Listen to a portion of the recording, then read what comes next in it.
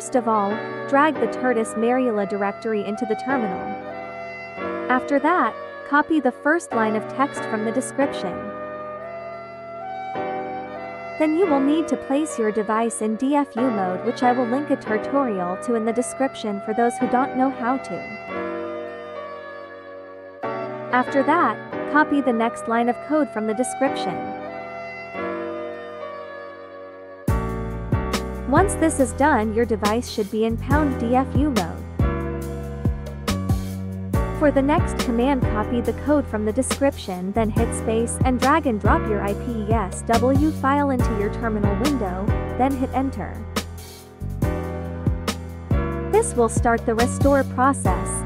You will also need to respond to the prompts shown on your terminal window.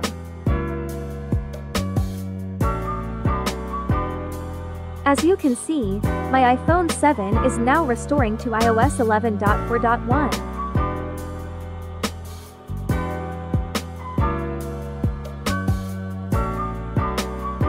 Once the restore is complete, you will need to boot your device, as this is a tethered downgrade, so you will need to enter DFU mode again.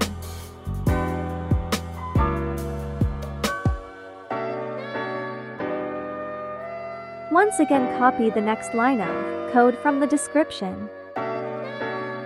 Next, copy the command from the description and hit space.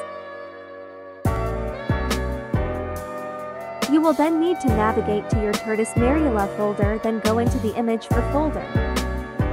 Once you are in there, drag in the file with IBOOT in the name of it and type -I, then hit space. Then, drag in the file with signed SCP in the name, then type -P and hit space. Then drag in the file with just SCP in the name and hit enter.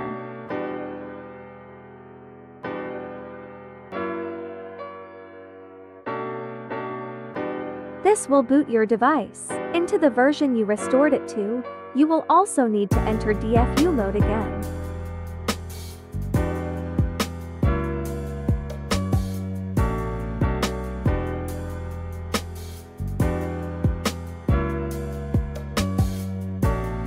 Now your device will boot.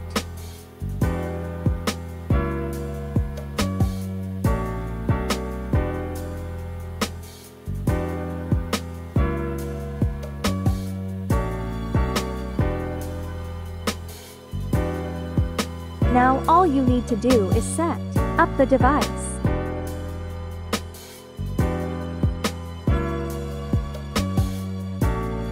As you can see, Touch ID is working, thus the SCP is actually working.